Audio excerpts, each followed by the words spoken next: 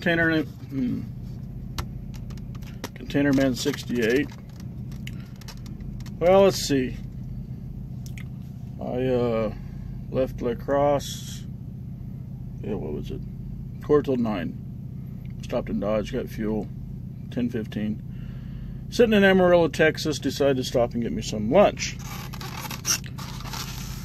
So, hang on. Be right back. So this is my lunch today. We got stuffed bell peppers, mac and cheese, and some peach cobbler. Oh, and some brisk half lemon flavored tea. So, yeah. Be right back again. Yeah. Okay, so. Oh, yeah, let's see. Refrigerator.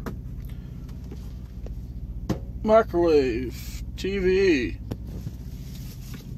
Bunk heater. AC. AC might be on. It's like 60 degrees down here in Texas. It's only going to get hotter, thank God. 25 this morning, I think, in La Crosse. Anyway, you guys, I'm just a simple man of few words. I never thought I'd be on the camera, on this side of the camera, doing anything like Derek and Peter and even Sparky, Mark, especially Vinny and Diana. But I guess I'm breaking out of my shell. Maybe this is a good thing. Anyway, we all have it in ourselves. Maybe I'll inspire someone else to do the same, or do as good as that I have been doing lately.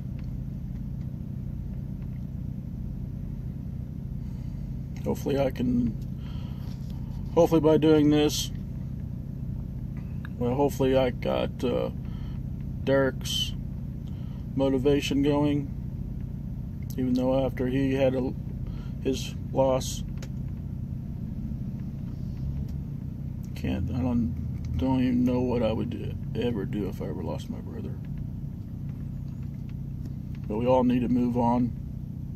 Never forget. Although we need to forget, it's what makes us stronger.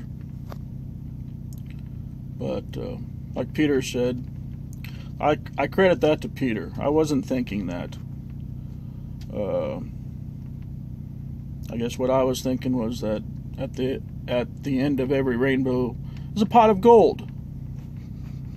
We all need a pot of gold. Maybe I'm a pot of gold for everybody else. Peter said that. Peter's a wise man. Everyone's a wise man.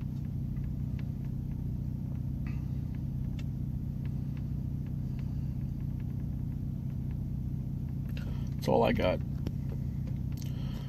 Till next time, be safe, be happy, have fun. Always have fun, no matter what.